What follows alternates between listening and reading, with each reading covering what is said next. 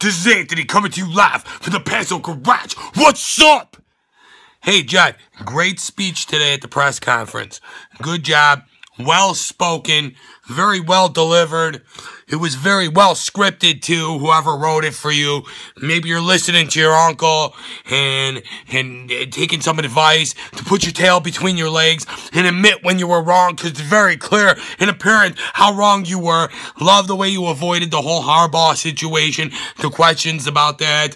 You know you messed up. You know he should have been here. You know he was a Super Bowl winning coach, even though he didn't win the Super Bowl his second year here.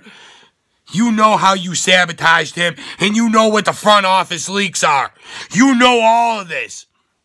So my question is, you sat there and delivered a good speech.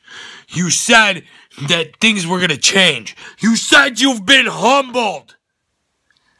Do I believe it? Or is it an act of desperation? I think you're desperate, bro. You're losing money. People aren't going to your games. People aren't buying your merchandise. I know, you lost some hair. Look what you did to me. I got none. I got no hair. That's what you did to me. Okay? Ever since I was 10, I love this team. And you destroyed it. And you continue to destroy it. I know you're talking to Hugh Jackson. I know there's some big names out there that are being tossed around. All is a smoke screen. And you'll probably promote Mangini. Even though, I don't know what Jackson could do. A little scared. Seems like a yes man. Seems like he's right up your alley. Someone that won't question you. You're going to give decision making to the coach. If everyone agrees, Jed. Is that what I heard? You'll humor all options. It sounds like a big cluster frick, if you ask me. The same thing you've been delivering, although you did present it in a nicer way. Listen, bro, this is all I'm telling you. Actions speak louder than words. Let me see what you're gonna do. You gonna hire a Holmgren, or are you gonna hire a Mangini? What are you gonna do? Because you know what? The proof is in the pudding. You could stand up on that podium all you want and address us all you want and fill us with all the BS you want. Just like we're going to do everything we can to re-sign Frank Gore. And then get on a plane and go to Cuba and hide while he's being released. Or Jim Harbaugh and the 49ers parted ways mutually. Remember that lie? And fire him. Come on, Jed. I don't believe you as far as I could throw you. And you know what? Please, get on social media. Unblock me. You say you respect the banners being flown over your head, and you respect the social media attacks and people being pissed off at you because we're fans. We're your customers. Unblock me, Jed. If you really respect me, unblock me. Your words don't mean crap. They're all full of shit. And I ain't going nowhere until you go down. Trust me. Listen, people. Listen, 49er faithful, don't believe this BS smokescreen. He did it last year, and I stood here, and I told you what was going on.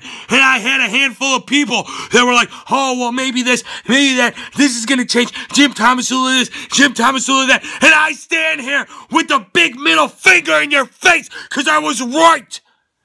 Just like the majority of fans already see through the facade that he's putting forth, okay? And just, please, the weak-minded people, that's who he's playing against, okay? Typical politician, typical politics.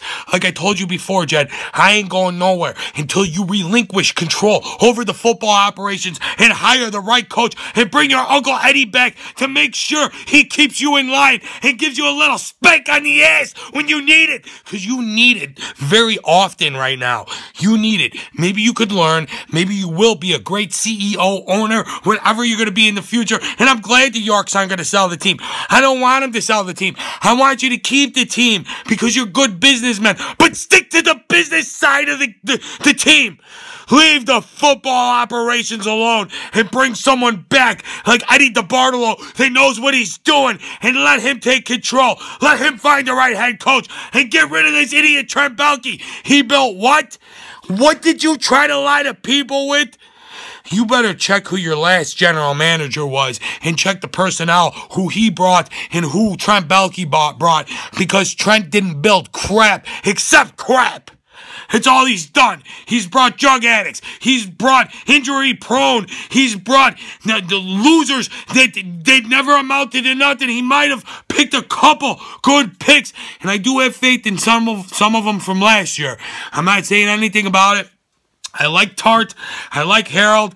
I like Armstead. I do, okay?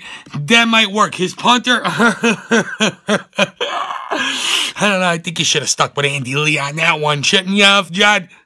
Shouldn't you have? But we don't know what these players are going to do, and we don't know what they're going to do under a leadership like you that wants to come out and lie to people and just keep them sitting at the edge of their seat and biting their fingernails, not knowing what their futures are going to hold. I'm here to stay until you're gone. Until that day, I won't go nowhere. Passo out!